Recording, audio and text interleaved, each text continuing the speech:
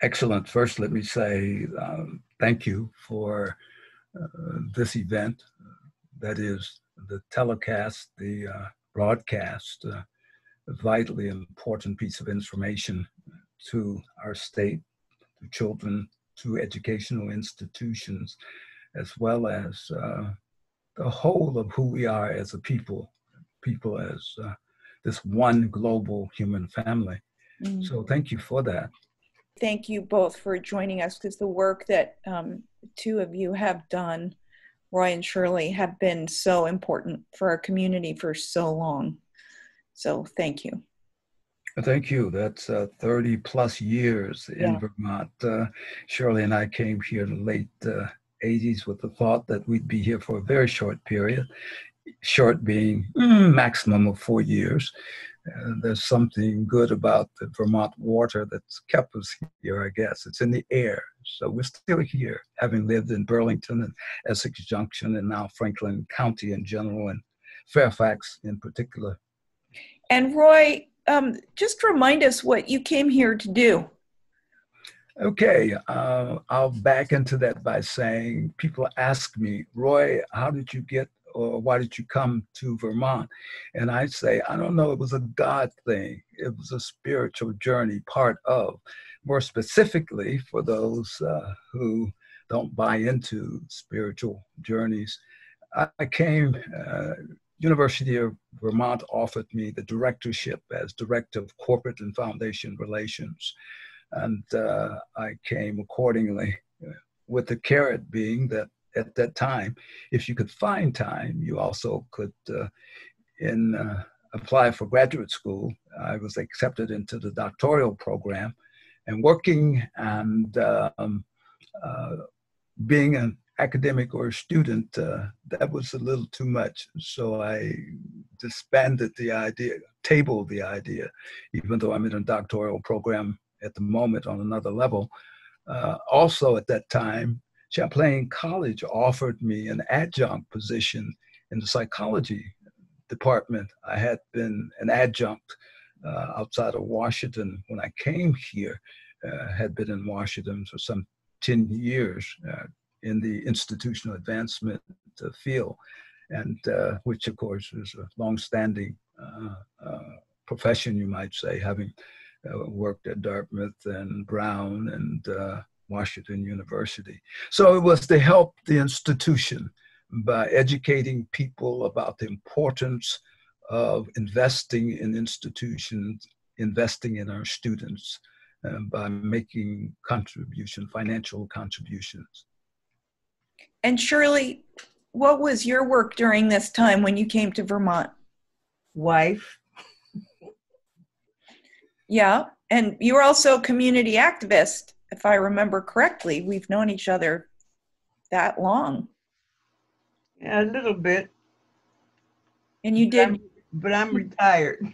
Now you're retired, yeah. And you started doing public access television very early in the process. Yes. Tell us about your show, your program. I don't remember half of it. I used to just find people to interview and talk to them about their interests and their activities. That was a great series. Both of you did that program. Thank you for reminding us and your audience of that. I must say, Shirley is being unusually short. She usually has a lot to say, just as she always had a lot to do. As you may remember, she would organize fundraisers for nonprofits. She was the first person to bring both the police department and the fire department together to engage in athletic competition, with proceeds going to help nonprofit young people in particular. She was also one of the charter members of the Gospel Fest, and a charter member that went for years there at the Flynn Theater. And of course, she also is a charter member of New Alpha Missionary Baptist Church. You know, there's still some people in Vermont who don't recognize that New Alpha Missionary Baptist Church is the only Baptist church in Vermont that worships in an African American tradition, right there in Burlington. So Shirley writes poetry. She continues to do that. And when we moved to Franklin County, she did temper her outreach a bit. Maybe that's the reason she isn't as talkative as she can be. And singing, I forgot there she also is a gospel singer. Fact is, I forget which one of the presidents at the University of Vermont asked her to sing at one of those special occasions. And because she is, I forget what the term is, but she works across the aisle politically. Governor Douglas recommended her to President Barack Obama as to sing as part of the reception that was organized for President Barack Obama when President Barack Obama visited Vermont. I'm very interested to learn about the New Alpha Baptist Church and when it was started and why it was started. How that founding story. Can you say something about that, either of you? Absolutely. I'm not going to talk for Shirley. I dare not do that. She might change the keys on the door, But but the answer we were both working at the university a year or two after I came aboard at the university. Rodney Patterson came as an administrator to organize the program on the Redstone campus. I forget the initial name, but it has evolved and is now located, that student multicultural, multi-ethnic, etc. program is now located in the Living Learning Center, directed by a executive director Colson, Beverly Colson, I believe is her full name. However, to be more specific and direct, so he came and his question was a black church? There wasn't one. And he was an ordained minister coming out of Chicago in terms of his ordination. And he came here directly from a university in Michigan. And so he started the church right there.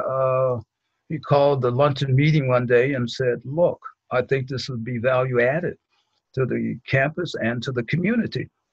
And I'm going to start the church. And he asked us to be part of the team, that is the founders, if we were interested. And everybody raised their hand in the room. And that was the beginning. And for a few years, we met, had a full house of students, non-students at every service. And out of that, of course, grew Gospel Fest. And shortly thereafter, we moved to the chapel adjacent to the First Congregational Church on Winooski in downtown Burlington. That opened up the doors, excuse me, because even today, there are some people in the community who themselves erect a wall between the community and the campus. We felt that might prevent some people who otherwise would come to service. And sure enough, when Rodney Patterson moved to working with Bob Lee, who was the senior minister there at First Congo and a person of vision, the walls every day every Sunday were bursting for room because people came from, oh my goodness, as far away as the northern border here in Vermont, as well as south of Montpelier to the services. And so it became a place where it looked like the United Nations in terms of the people in the audience participating and singing in the choir, etc. So that was the kickoff, you might say, as the Spirit led. Shirley, would you like to add anything to that founding story? No. No, I'm okay. He did a good job. Okay. It sounds like this was the New Alpha Baptist Church is a very important cultural institution. As you said, it was like a United Nations, where people from different backgrounds could come together. And it sounds like a very unusual kind of organization for Vermont at that time. Oh, absolutely. For example, one afar and one near. When that occurred, it being historic in every aspect, the story went around the world. New York Times, Wall Street articles, Johnson Publications out of Chicago. And then, secondly, when uh, Burlington had its first woman police chief, she came here from, I forget her name at the moment. She came from, I think, Duke University. And I recall us having a meeting, and she said, "Where's the Black church?" She says the church is integral to vibrant communities. The church that worships in an African American tradition in particular. And that was her first interest. She was kind of like Reverend Rodney Patterson. Where's the Black church? It's rich, and you don't have that for many, many reasons. You know, it's kind of like New England. When New England villages started, there was always a place for the church in the circle there in the town. And so that, as you indicated, brought a new dimension and richness to a place that was the whitest state at that time among the 50 states.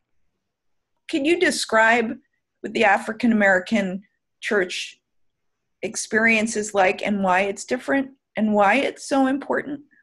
Let me try to do that from my perspective, that is, and my experience. Its education is safe haven. If we look at slavery or enslavement, the one thing that Massa, or the white plantation owner, made room for is that of blacks going to church. Uh, and that Bible became the encyclopedia of learning.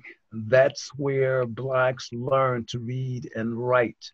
That's why the preacher himself was all inclusive in so many different ways, speaking to the spiritual soul, and in some instances, healing, physical healing, because many of the white ministers, plantation owners were so brutal. You had members of church who, because it was an outlaw, it was a crime for African Americans to learn to read and write. You had a number of people who would hold school between midnight and 1 or 2 a.m. And they would blacken out the windows so that the light would not shine. And it was the Bible that was used to teach, etc. Fast forward, a part of the tradition and the spirit, if you will, is that you can be expressive. And many people are expressive in different kinds of ways. To share one story, there's a member of College Street Congregational Church there next door to the Fletcher Free Library in Burlington, who visited for the first time an African American worship service. And she and her white colleagues were sitting in the audience, and she was very nervous throughout the audience, throughout the service. So she said she was upset because they kept talking to the minister. And that uh, call and response is part of the tradition. It is orchestrated in a manner that brings about deeper understanding. And you've been beat up all, which in and of itself is important. But on a psychological level, I think it's fair to say that, when a white man and a white woman have beat you up all day, if you're domestic, the white woman is yelling at your mother or your sister or so on and so forth. The white man is beating up on you. You're looking for a release, and that's the psychological catharsis happens, and you feel after the word and the faith factor that said God is still in control and there is a better day ahead. And as scripture says, we're overcomers, we the people in the congregation. Then you're empowered. You can go back to Monday through Friday and you can deal with the onslaught of that injustice and oppression. Do you feel that the Black church tradition serves that purpose today, that same purpose? Church in general serves that purpose. Now, so yes, is a response to your question. The editorial, if you will, is that it's perhaps more needed where you have the oppressed. The scripture is very clear, that Jesus and God Almighty and the Holy Spirit came for those who were oppressed. It came for the widows. It came for those who are marginalized, etc. So as we look at our society, that's still a fact. I mean, on one hand of the spectrum, 30% of American adults are illiterate. So you have people whose only gospel of reality is the boob tube, excuse me. And some of the television programming is ugly and untrue. On the other hand, if you go to church, here again, there's hope, there's a semblance, there's a teaching. And that is the role principally of a pastor, to lead, to help, to discern. And finally, there are so many unchurched people, not only unchurched people and illiterate, but you have some in the pulpit who use that pulpit in an abusive manner. So you have to rely on, and fortunately, there's a long list, especially of growing young people who are bringing intelligence to the mantle and saying, this is what it is. And put it before people and allowing the people to, in their own prayer closets, in their own way, to find their way, as opposed to be beat up by a person who himself or herself are mortals. They're not perfect. Yeah. I founded a program for one of the nonprofits in Vermont, in Burlington. And it was called Faith and Youth Development for the Future. And one of the staff members in the organization came by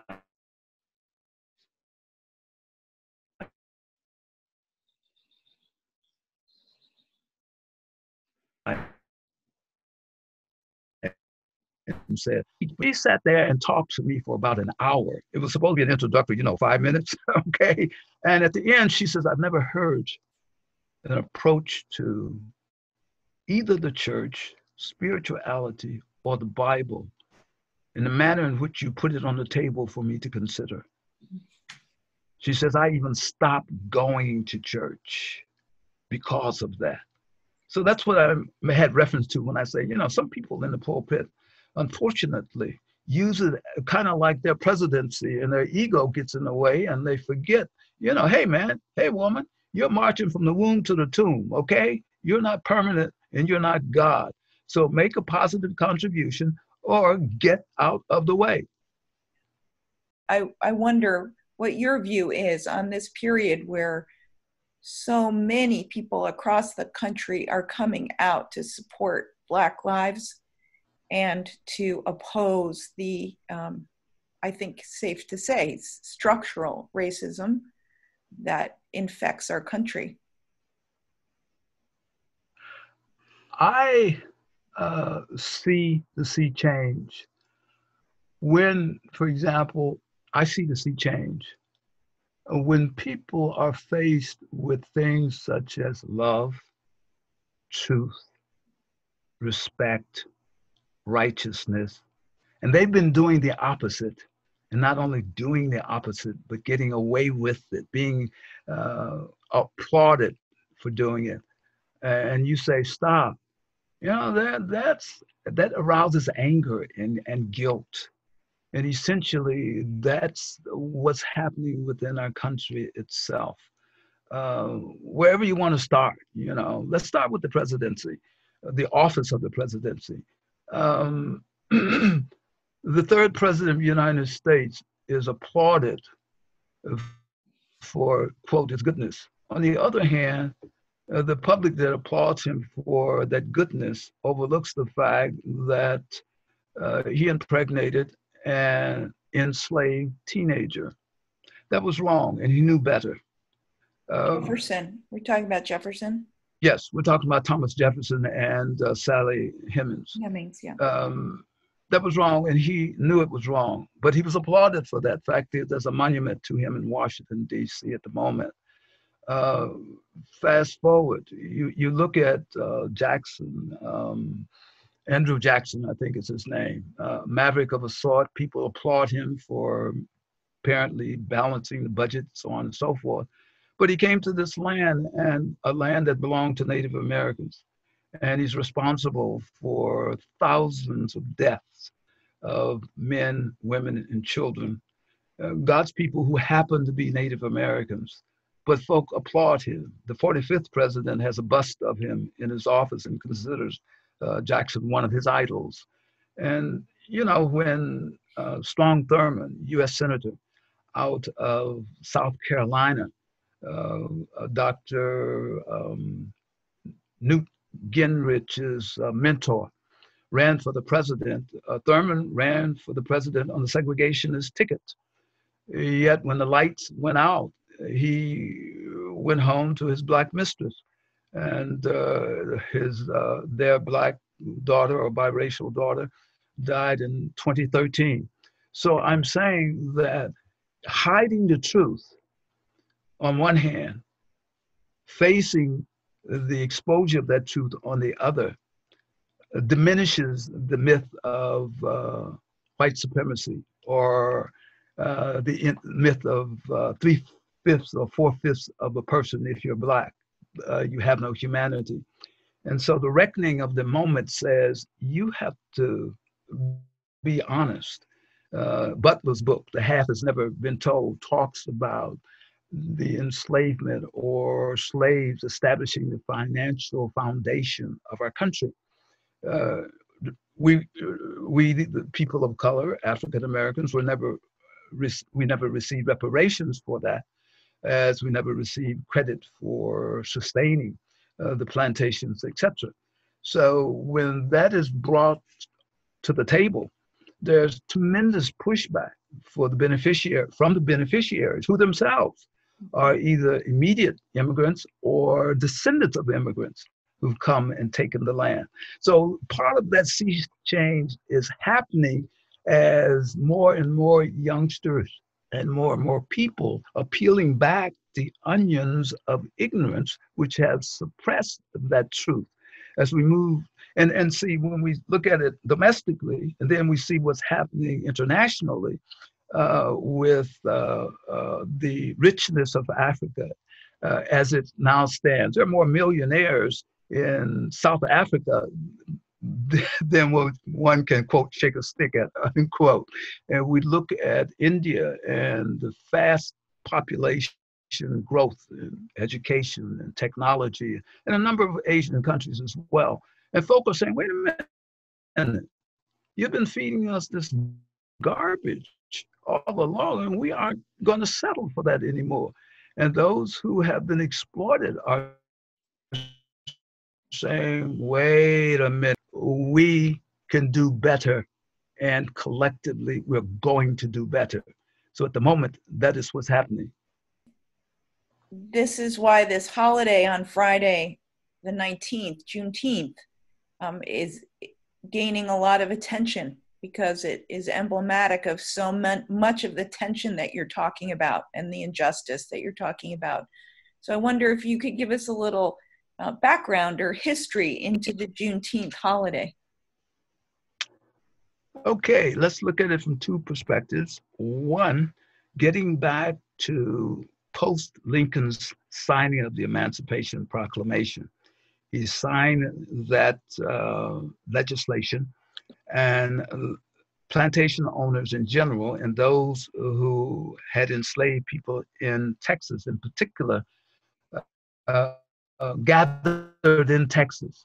They had such a strong pro-enslavement fort, you might say, that it was one of the states where slavery continued to thrive until 2.5 years after the Emancipation signing by President Lincoln.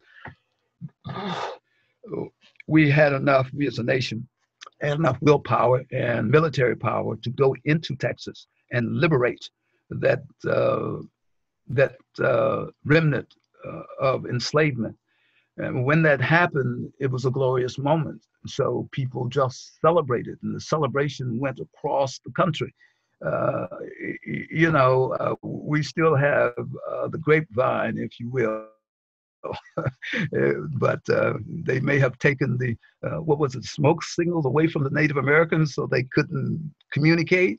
Well, we still had the grapevine and the Underground Railroad, all right, and figuratively speaking there. And so the word went forth and people celebrated. And systematically over the years, one state after another has adopted and celebrated that happening state by state until at the very moment, 47 of the 50 states have a Juneteenth recognition or Juneteenth holiday.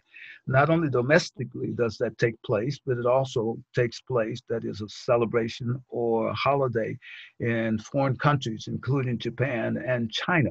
But back to Vermont. So when this took place, as history is traveling throughout, the national leader, Dr.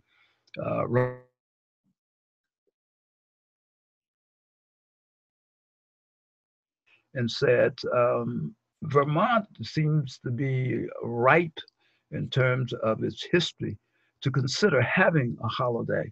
So he appointed us as Vermont Juneteenth people in various communities, including, people like, there were so many. Larson out of Mark Larson out of Burlington, Brooks out of Montpelier, Driscoll of Burlington as well, Kish Burlington, and I think there was the Rogers of Castleton and Schaefer of Colchester. And the thought after deliberations and education and advocacy by Shirley was that they would go forth. And then we had the Joint House of Resolution. Peter Clavel had a Juneteenth day, and I think it was a whole week there in 2001. And of course, Governor Douglas signed the legislation that have made Vermont officially the 29th state to have a Juneteenth holiday. And what year was this again, Roy? Well, we're looking at 2008, 2009, during Governor Douglas's day. The House Joint Resolution took place on June the 4th, 2001, and Peter Clavel's June 9th through, I think, June the 17th of 2001. That was when he signed the proclamation for Juneteenth in the city of Burlington. And what do you do on Juneteenth? It varies across the country. There are elaborate celebrations, and then there are small speak outs, and there are educational forums with a speaker. For example, Shirley and I organized the first Juneteenth conference here. It was hosted at St. Michael, hosted by St. Michael's College, and we had governors and governors. We don't discriminate, so we had a Republican and a Democratic governor to speak. Dr. Ron Myers flew in and spoke. Incidentally, he in of himself is an interesting story. Here's a Black man who is an MD, also a musician, trumpet and piano are his specialties. And finally, he is an ordained Baptist minister. So many of the people, he works in some of the poorest counties in the state of Mississippi. And even though Juneteenth happened back in the 1800s, he's still facing discrimination. His clients are black and white, and a number of them pay him with poultry, with pig meat, with eggs, with chickens, etc. And he has a burning just to help people. But that's an aside. Sorry, let me go on. So when we look at the sessions, they're educational sessions, they're history in many respects, because we still have schools and pockets where there are erected walls that deny the truth. So Juneteenth is a celebratory in many ways in terms of the escape of the imprisonment there in the police state of Texas. But many of us as a people still have incarcerated minds. Our mindsets are still stuck on stupid. And as a result of that ignorance, that sin, if you will, we're helping to tear down those walls to make a difference. You know, if you are a veteran, and I won't go off on that soapbox, but you can go forth and fight for this country, as many African Americans did during the Vietnam War and World War II and World War One, and then come home and you're treating as if you're less than dirt. My uncle, for example, fought in the war, and when he boarded the trains, German soldiers set up front. These are German soldiers who had been captured. Black American soldiers had to sit in the back of the train, okay? So I'm saying that we're still educating in many ways. When we arrived in Vermont, after my interview at the University of Vermont, I wanted to talk to the person who held the job previously. So they referred me to Barbara Snellings. At that time, she had started her own business. So I found her, we had luncheon, and she said, after, you know, the interrogation, which was, of course, appropriate, she wanted to know who I was, et cetera. And she stopped. She says, you know, I like what I hear and what you've done, and I hope you'll come to the University of Vermont, but I'm going to be straight up with you, Roy. They are going to push you. There are many there are going to push back against you simply because of who you are. Wow, did she tell the truth? And we won't go there. At the same time, Shirley had visited me one day during the week, and she was leaving the Fletcher Free Library, and this white guy, who by every means exudes a level of sophistication in terms of his outward appearance, high-end automobile he was driving, and he called her some negative stuff, you know, including the N-word. Of course, Shirley's never shy, so she educated him very quickly, and he ran the red light. I mean, you know, he just blew through the light. But I'm saying that we can fool ourselves and hide under these little bubbles. And then when people push back, there's an anger that says, why don't you stay in your place? What do you want this time? Etc. Well, that's part of the denial, because many people who ask questions like that know right from wrong. But there is a refusal to acknowledge it.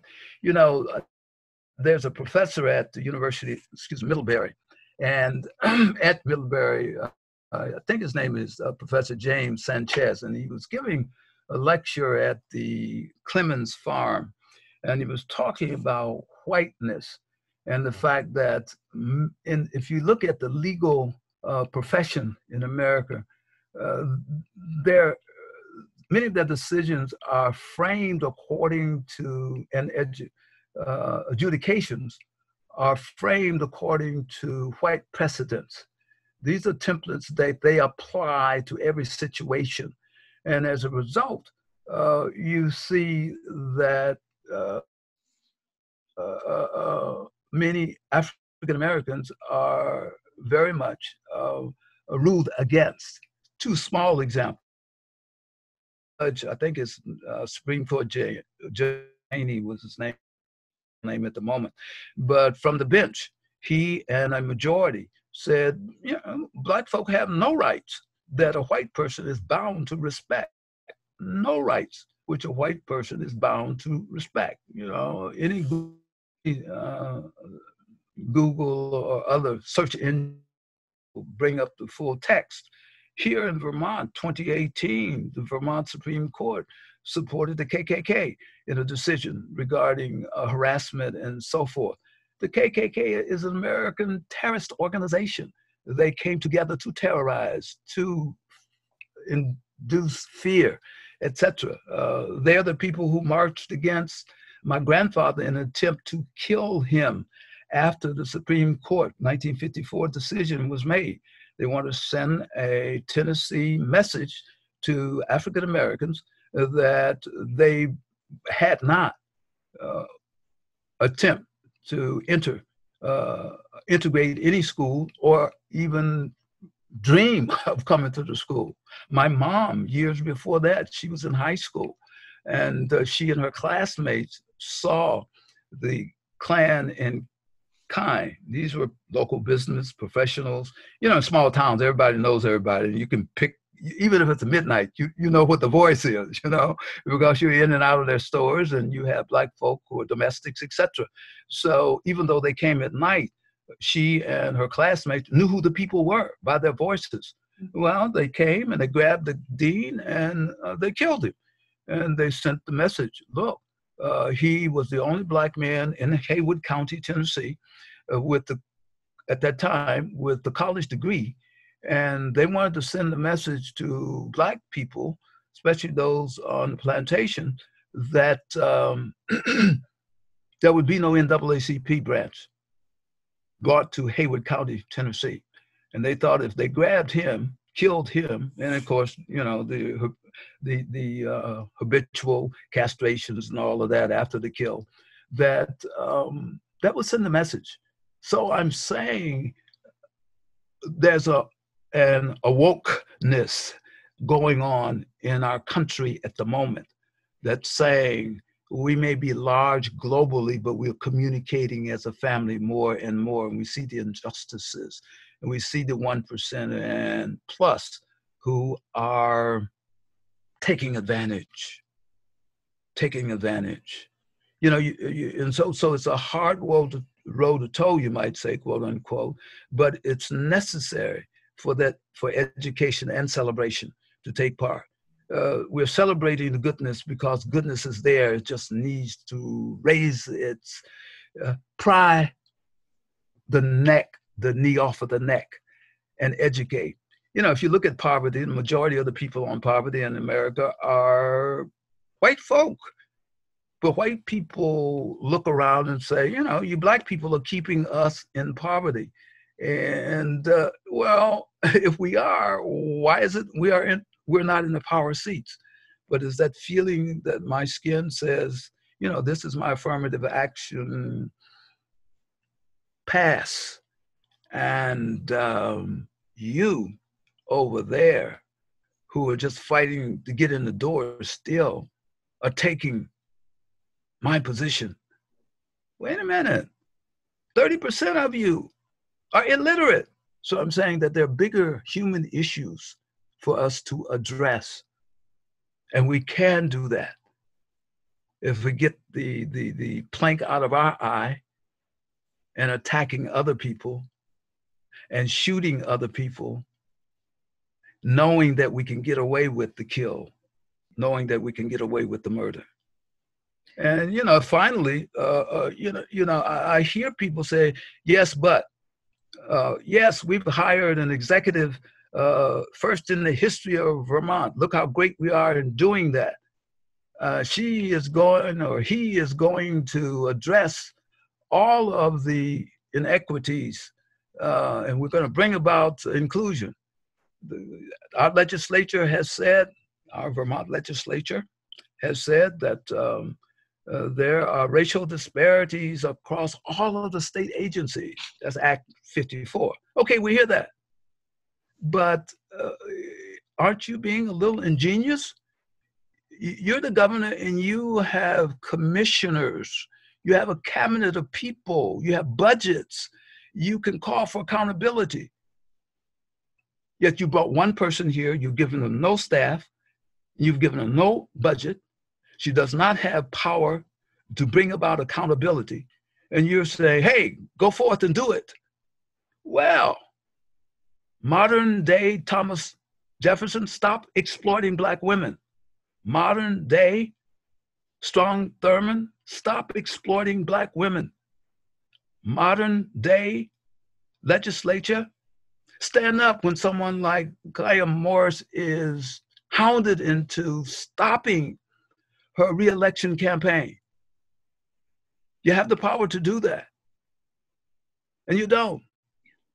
But you're saying you're some kind of card-carrying Christian. Stop it. Do the right thing. So Juneteenth is there to celebrate the goodness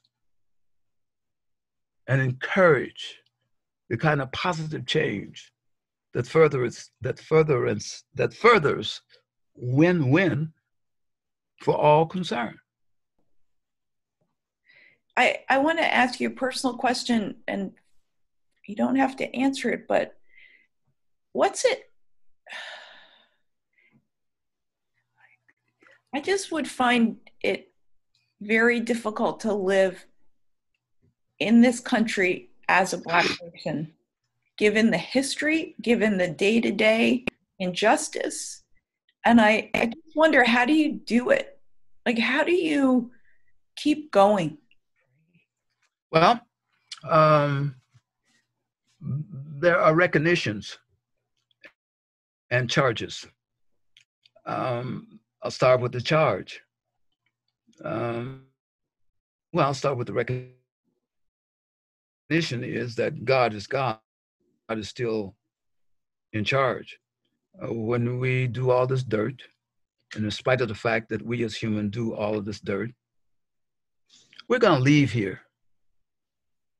And God's world will still be here. God's planet Earth is still here. God's love is so great. God's mercy is so great that God continues to give us another chance. Continues to give us another chance. Us who are made, biblically speaking, in the image and likeness of God. So that reality and faith says go forth. I said as we started, how did I get here? Well, it had to be a God thing. If it was a Roy thing, there's no way I would have come to this cold place. It gets cold here, man, minus whatever. I had a brother I invited up here, 2 people. One, he came and he left and he said it took him 6 months to get wet, to get warm again. and another one said, you're going where? And I said, Vermont. He says, next time I'll see you, it will not be until you leave Vermont. So it had to be a God thing. And that's fundamental. Secondly, I think God said, here's an opportunity where my word, my presence is important. And just by being you can be a role model that, to whatever degree, you can help make a positive difference. So Shirley and I attempted to do that by reaching out and lifting and helping to empower others. When we look at the big picture, it's a miracle that more Black men haven't been shot, haven't been lynched. Yes, the lynching took place in the 1800s, right? Well, last weekend, 2 more Black men were lynched.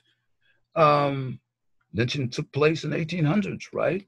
Yeah, but when Sandra Bland went to Texas on her way to school, she ended up in jail.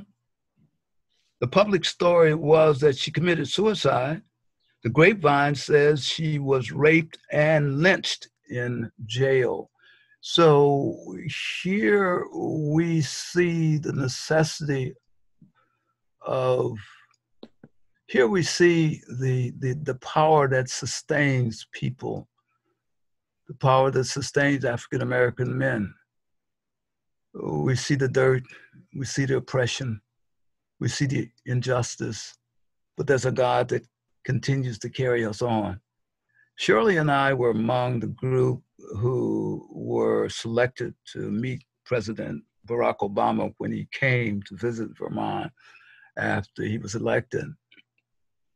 I was talking to one of his security people, and the person said, President and Mrs. Obama had received more death threats than any other president in the history of the US presidency. So that sin factor that's there in and of itself says that we're kind of like walking miracles, we Black men. When I leave the house in the morning, there's no guarantee I'm going to get back alive or in the same condition, because lurking around me is that sin, that evil, for whatever stupid reason, it is there.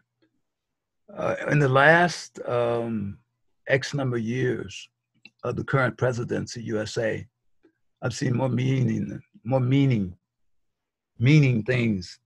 things done than ever in the history.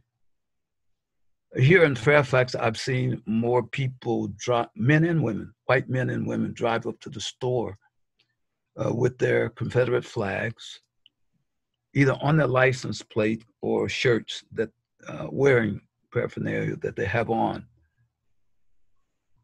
If you are smart enough to know what you're wearing, then you know what it stands for. If you are a resident, a citizen of the United States, then you know that Native Americans or the indigenous people are still the rightful owners of this land that you have taken and that you occupy. You know also the contributions that they have made. You should know. In many instances, you probably don't, because your educators, your school superintendents, your principals, your classroom teachers have been cowered into overlooking that level of education. There's a difference between being intelligent and being smart. If you're just intelligent, you basically have inculcated what's on the page and you regurgitate what's on the page. Life is about more than what's on the page. Smart people know that. They take the intelligence, they incorporate it in life, because that's where you live. That's what you live, a life. We can do that. But there's a 1%, there's a 10%, whomever, who have stolen from the Native Americans, the African Americans, the Chinese Americans, the Japanese Americans, other countries, and hoarded it unto themselves with the foolish notion that that's the way it should be. Can you imagine across the country if all the people with the hyphenated whatever one day just stopped and said, I'm not going to go to work, whether it's in the field or whether it is in the corporate boardroom? What would happen to the stock exchange? What would happen to the folk who underpay the people to take the nannies, the people to take care of their children, the maids, to turn on the washing machine because they don't know how? They're too busy keeping up with the Joneses. I'm saying that we are one family. Together we can realize that. Together we can make a win-win difference. So Juneteenth, directly and indirectly, speaks to those variables.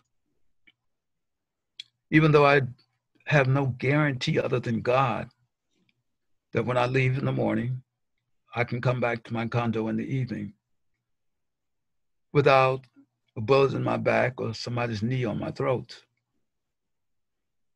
When and you know, this meanness is also contagious, because you and I, as taxpayers, among others, pay these salaries of these professors. at the colleges, at the universities. And some of them, when, in spite of us paying their six-figure salaries, etc., have put themselves under a bubble. Even in the African-American community, they've inculcated some of the hatred, and the self-hatred is there that prevents kind of progress that can go forth. I'm better than they, so on and so forth. Well, those alphabets behind your name didn't stop the bullet that killed Dr. King. That alphabet behind your name didn't save the lives of many, many boys and girls of color. And when you walk off that campus, you look just like them. So there's no room for self-hate. There's no room for ongoing oppression.